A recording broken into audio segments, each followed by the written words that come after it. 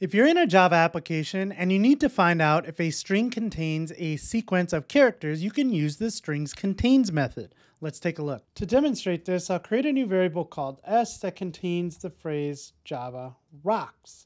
From there, we can ask the string, does it contain something? And you will see that this takes a character sequence. A character sequence in Java is just an interface, and string implements that. So we'll see if the string contains the phrase Java.